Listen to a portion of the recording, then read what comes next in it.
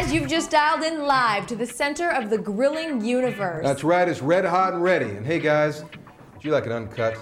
You like it uncensored? Well, you're getting it raw today. We got big chunks of bloody meat hanging on hooks, man. They're hitting the plate a little while later. And the only thing we're cooking is the accompaniments, okay? I'm gonna be hanging out in the backyard playing with some raw fish. That's right, we've got sushi, we've got sashimi, and we've got Maki. So come on back, we're chopping it up, we're seasoning it up. Hey, if things don't work out, it's a day off work. You know that's not gonna happen.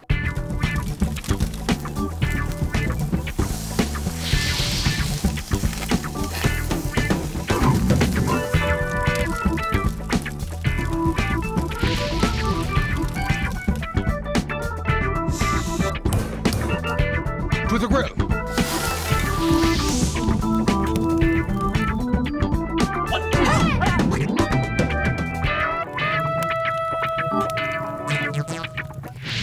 Okay guys, this is how the show plays out, okay? This is about separating the boys from the men from the sheep, the crickets from the snake charmers, the chopsticks from the wieners, and the... It's about raw food. Back off, the sour's mine. It's about being a man. It's about going back in time. It's about beating your chest, baby. It's about coming down. Let's not light a fire. Let's eat it raw. Woo-wee. Check this out. We got scallops here. These are fresh Digby scallops, man. Check these out. Fresh scallops. Can we eat them raw? Hell yes. Dip in a little bit of chili pepper and We want to talk about the meat. We want to talk about the fish. You get some raw stuff. You make sure it's fresh. You can eat it raw. You got that? You get the raw stuff, you get it fresh, and you can eat it raw. Okay? Let's make some ceviche here. Ceviche. What does it sound like? Because it's French, baby. You're absolutely wrong, my friend. It's not French. Okay, it's Spanish. That's right. Ceviche is a way of cooking without heat, okay? It's raw fish marinated in citrus juice, okay? The acidic content in these juices is actually going to cook up these scallops or the fish. Scallops in this case, but you can use salmon, you can use whatever fish you want, okay? Tuna works equally as well. But it's going to cook this. It's going to get rid of the bacteria. It's still going to be nice and raw in the interior. It's going to be fantastic. Make sure it's fresh. Here's how we do it, okay? We got about a pound, a little over a pound of raw, fresh scallops here. Going to dump them in the bowl. Got half to 3/4 of a cup of lime juice and lemon juice. Going to dump that in. Got some chili flakes. This is optional, man. You want it hot, you have it hot. But generally, raw fish is fairly bland. You want to spice it up. You want to give it a little bit of a kick, right? Yeah! Throwing that in. I like cilantro as well. This is gives it a really nice kind of herbaceous bite. And chives, right? You got those, Dean? Whoa, where are they? Oh, there. Whoa, they're over here now. Now, a bit of cracked black pepper. If you let this sit for an hour, it's going to be sufficiently cooked by the acid, okay? It's going to be tasty. You can eat it with whatever you like. You know, you can eat it in bed, you can eat it on a plane, or you can have it on a train. You can put it in the drain, and it doesn't matter, man, because it's all good. You know what I'm saying? Oh, yeah. That is so ready. If you don't feel like eating this at such a raw stage, that's okay. Let it sit for an hour. Let it sit for 2 hours. It's going to be great, okay?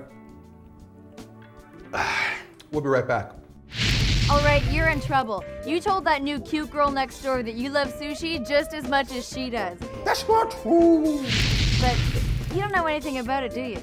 All right, boys, well, not to worry, because today I'm giving you a crash course in the traditional Japanese delicacy. Sushi is sophisticated yet simple. So roll out your bamboo mats, because today I've got Michael from Himachi House here to give you the scoop on sushi. It's all about the meat. Okay, guys, what's happening here is our ceviche is doing what it's supposed to do. Leave it alone, throw it in the fridge, it's going to be all right. Hey, Crocker, why don't you put that over there in the fridge, okay?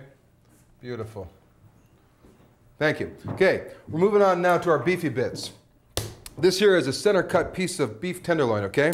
You notice it's a little bit dark here. That's not a bad thing. If we're going to cook it, we'd probably leave that there.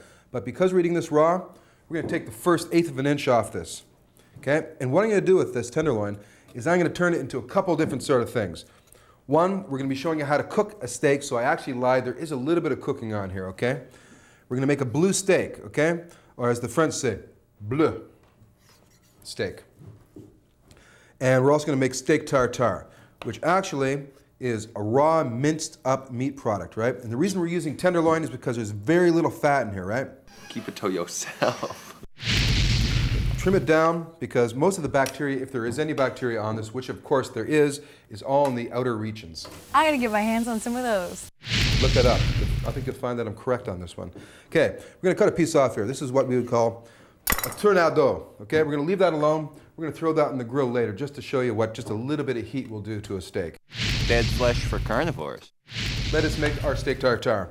Let's cut this down in 1/8" strips.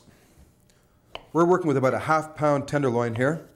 So this is gonna make at least 4 to 6 portions, okay? Because generally when you eat steak tartare, it's only about a 2-ounce portion that you're eating at the most, okay? Got this cut down here, let's divide it up. That's not a knife, this is a knife, okay? Oh! I'm gonna chop it up very fine. It's as if it was gonna be made into hamburger, okay? Okay, we're getting that fairly fine here. We're gonna run this blade through it a couple more times. Okay, because this is gonna have such a velvety texture by the time we finish. Had an out-of-body experience there. It's a really strange experience when you float out of your body and all you're looking down is on your meat. You are so dirty. We got our minced meat here, throwing it in the bowl, okay? We wanna make sure the bowl's cold, which it is. The meat has just come out of the refrigerator. The idea of protecting this from getting any more bacteria in it is keeping it cold. Keep it cold through the working process, and if you're not gonna eat it right away, put it back in the fridge. But generally, the way we're doing this here, you should be eating like within at least 20 minutes, okay? Because this is gonna start discoloring, because we're adding acid to this, okay? These are capers, the pickled flower buds of the caper plant. I'm gonna chop these up nice and fine. This is a very simple technique. Watch, hand here, fulcrum, just wiggle around like you're having a seizure. Oh, that's nice. Okay, we're gonna toss these right into the bowl. What else we got here? We got about 10 anchovy fillets here, or fillets. You say fillet, I say fillet. Let's call the whole thing off. Okay, about 3 chopped shallots here, very sweet reddish white onion. Got about a 1/4 cup of parsley, gonna toss that straight in there. And a little bit of onion as well. That has a little bit more bite than the shallot. So you're gonna get the 2 different flavors from 2 different onions there. Let me just clean my hands here. Got some pepper, a lot of cracked black pepper, okay? Okay, got that happening there. Pinch of salt. A tiny bit of extra virgin olive oil, okay? Should be good enough. Toss this around a bit. Okay, what's missing here, okay? I don't know. Apart from the theme to Little House on the Prairie, which would be good at this moment. I can do it good in the morning. Actually, Laura Ingalls would be great at this moment, wouldn't she? Right? Right there, man. Yeah, come on, Laura, feed me the steak. He's a sick man. You don't have to worry because her sister's blind, right? Sick. Okay, we're gonna add a little bit of acid to this. And acid in this case is lemon juice. 1 whole lemon, 1 large lemon, ready to be juiced. That wasn't me, that was the cow, man. Okay, let's toss this around. Oh no, my friends, this is not complete yet.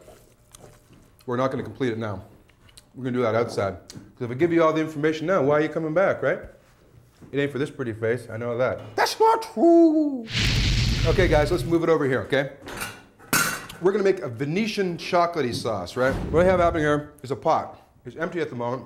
What I'm gonna add to it is 2 ounces of chocolate, 1/2 cup of balsamic vinegar, 1.5 cloves of garlic chopped, 1/4 cup of pine nuts. These are the seeds that actually come out of a Middle Eastern pine tree, okay? That's why they call them pine nuts. We got some currants. Sorry, Dean. That's your current vision. Okay? We got some honey here. This is going to sweeten the whole mess up, right? That along with the raisins. You know, the pine nuts are going to make it a little bit nutty. The chocolate is going to make it a bit chocolatey.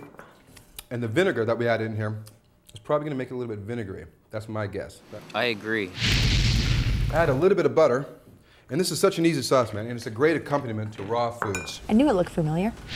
But you know that when we come back, we're gonna be doing it until it's raw. Dirty, dirty boys. We're here with Michael from Hamachi House, and we're talking about sushi. Now, what are the different kinds of sushi? There's 3 kinds of sushi. One is sashimi, and the nigiri, and the maki. All right, Michael, what type of sushi are you making for us today? Now today I'm going to show how to make the California rolls. So this is the seaweed and the avocado. Okay. And this is the cucumber we're going to use for the California roll. This is the crab. Okay. And this is the masago. And this is fish egg? Yeah, it's the fish egg. This is the rice. It's the sushi rice. So how do we make the rice sticky?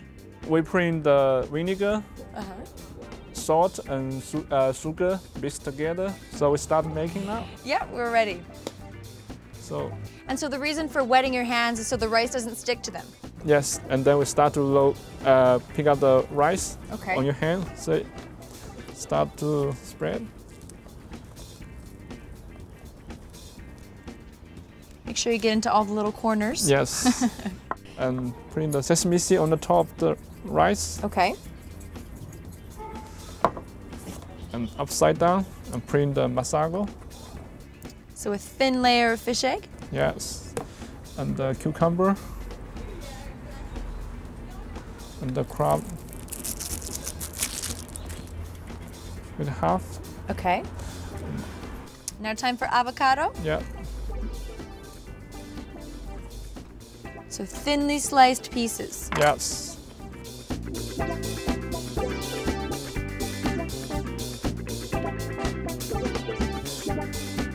Okay, now we're ready to roll? When we start to roll, have to very tight. Okay. First step. So make the first roll very tight. Yeah, first roll very tight like that. Okay. And then start to roll.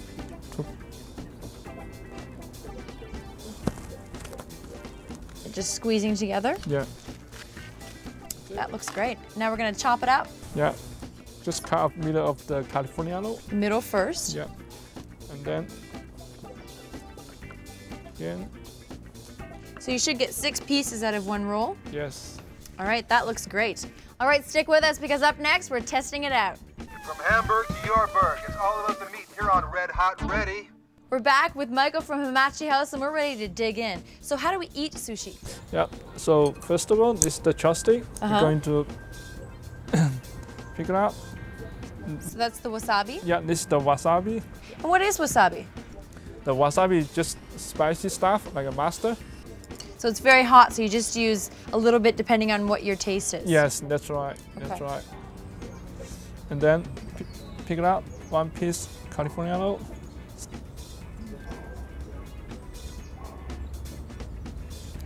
Go ahead.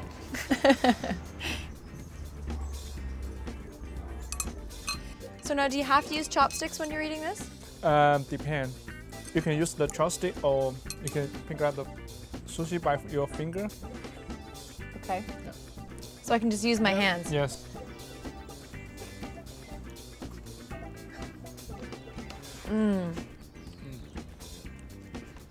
That is great. I love sushi. Sushi is not only about the amazing taste and texture, but making sushi is an art. It's a real experience that you don't want to miss.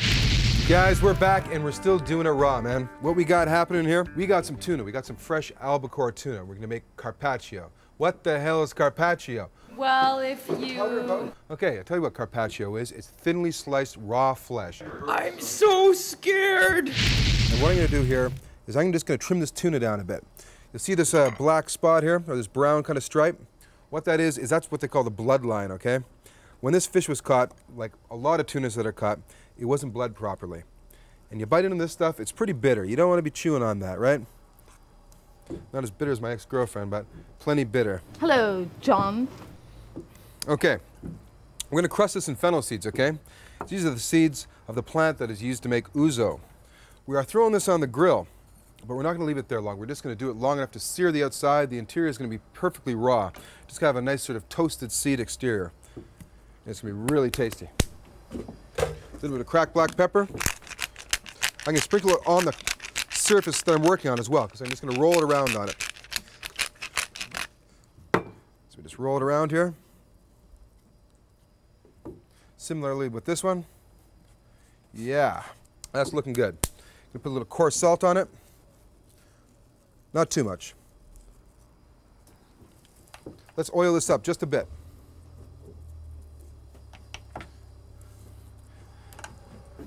We got a very, very hot grill here, which is what we want, because otherwise we're gonna be cooking this thing too much. The outside we want seared, and that's it. Just get some grill marks on this baby. Hey Dean, what's Cracker doing there, man? Time traveling, baby. Okay, guy, and the Carpaccio is done. Okay, we're gonna send this off to the fridge. Get out of my kitchen with that camera. While that's chilling down in the fridge, let's do up these vegetables I promised you, okay? This is radicchio, and this is Belgian endive right here, okay? These are both members of the chicory family. That's the stuff that they used to flavor coffee with or use as a coffee substitute during the war, right? God, I could imagine waking up for 5 years without coffee. God, someone would be paying. It's scary for everyone who's involved. We're gonna toss these in as quarters into our bowl here. And the radicchio, or pardon me, the Belgian endive as half. Funny thing about this stuff, when it arrives at the grocer, it's wrapped in dark blue paper or opaque paper of some kind. What that does, it keeps the light off it, because this stuff is photosensitive. That means when the light hits it, it starts turning brown. So it's best to take it out of the drawer, out of the dark, only when you're about to use it. Otherwise, you know, it's gonna be a big bloody brown mess, okay? And today, especially, it's gonna be bloody because we're serving it with raw meat, right here on Meat TV. Lots of olive oil, okay? That's the key to this. But don't get too much on because this stuff's going to start smoking up. I'm getting dizzy. And you're going to lose your nice white color. Instead of it starting to go to a sort of a golden tone, it's just going to have smoke stains all over it. Sort of like Cracker's underwear. Oh yeah, cause it's fresh, baby. Lots of pepper. Going to hit it with a little bit of balsamic vinegar as well. That's the good stuff, right? We got some Italian sort of greens here. We got the balsamic vinegar, the extra virgin olive oil, the pepper, the salt. Mamma mia, this is the final lettuce, huh? Come on over to the grill, huh? How embarrassing. We set you up good. I'll let you meet my daughter. She's got the bigger ones, huh? Man, oh man, you can eat them raw right off the tree. Watch out, boys. She's lethal. Oh my God. When we come back, all meat, nothing but meat, all the time, right here on Meat TV. It's Bleu steak, man. That is raw meat. It's only about the meat. Okay, guys, it's blue, it's rare, it's more than rare, it's almost raw, okay? We got our steak here. A little medallion of beef tenderloin. I'm just greasing it up here. Get a little seasoning on it, it's going straight on. Got to keep a really good eye on this because this is going to cook way too fast, man. Okay, there we go, guys. We're cooking raw, so we're eating raw, right? Straight onto the grill. Keep an eye on that. It's only going to take about 1.5 minutes. Okay, let's get this out of the way. We got our steak tartare over here. This is ready to be plated. We're going to do 2 different versions here with 2 different garnishes. Here we are. This stuff is starting to discolor just slightly, okay? And I'll tell you why that is, because we added the lemon juice to it. So in a way, it's actually cooking a little bit without the heat. So any worries about bacteria and that sort of thing, don't worry any further, okay? Just make sure it's cold. The lemon juice, we're gonna take care of the rest. Okay, we have a couple different garnishes here. Got a little bit of Dijon mustard. Got hot sauce, Worcester, but we're gonna get to that in a minute. Let's throw some bread on here to enjoy it with. Just a simple French stick. I feel like I want to use it. I can use that in this episode. I'm so dirty. I need a bath. Toss our steak. That's as dark as we want it right there. Let me tell you something else. When you're cooking a steak blue, you want to take it out, leave it out of the refrigerator for at least 20 minutes, half an hour, depending upon the thickness of it. Let it come to room temperature because you're cooking it for such a short period of time that when you cut into it, it's going to be cold on the inside if you don't leave it out for a few minutes, which is what we did with this. And this looks pretty good for me. We're going to set this right here. Okay, our tuna carpaccio, albacore tuna carpaccio. We've just taken this out of the freezer, okay, where we chilled it down very quickly. Take a look at this. Nice exterior, perfectly raw on the interior. Check that out. You see all that sort of rainbowing there? That's the natural oils in the fish. You can tell this thing's fairly fresh. Quite often, they would slice carpaccio on a meat slicer while it's frozen, so you get paper-thin slices. But man, that ain't eating raw food. That's eating like raw dust or something. I don't know, but it's just not enough there. You know, 25 bucks for half an ounce of meat, forget about it. We're going big style here. So we're just gonna fan these out here. Okay, and we're gonna continue fanning this out here. This looks fantastic, man. Okay, got some bread. Hey, darling, what's happening? What do you think? You hungry? You brought yourself an appetite? I don't think that you could ever talk me into eating this. Okay, what about a scallop? These look too good to leave. Are they cooked? They're totally cooked. Actually, they're really good. They have a really acidic flavor. That's it. That's what's killing all the bacteria. You know, so this is... Oh, good. Did I say killing bacteria? Because there are no bacteria, or have there ever been any bacteria ever involved with these scallops? Honest.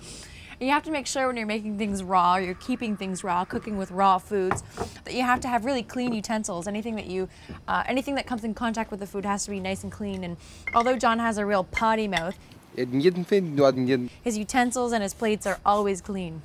Yeah? I'm just gonna make a divot in this. This is our steak tartare. You really gotta try this. I'm gonna show you two different ways of garnishing it. One is with a raw egg, which is amazing. This is just gonna swim into the center of the meat, and it's gonna live there. Dead flesh for carnivores. We got a little bit of bread here. Got a little hot sauce. Oh man, this is getting good. Well, you know what? It's looking a little bit better. A little Worcester, just around the plate so you can dab your meat into it whenever you want. You'd know all about that, Cracker, wouldn't you? Oh yeah. So, what do you say? You gonna try a bit? Mush up our egg, grab a piece of meat. And how's it taste? I gotta tell you, this is bringing something out in me. I'm not sure I'm gonna be able to control this. This is that primordial thing that, man, just... You've got a crazy look in your eye. Oh, I frightened her. Oh my. You scared me. Oh my God, I was not ready for that. Well, I am. I'm red hot and ready. The home of smoky good freaks.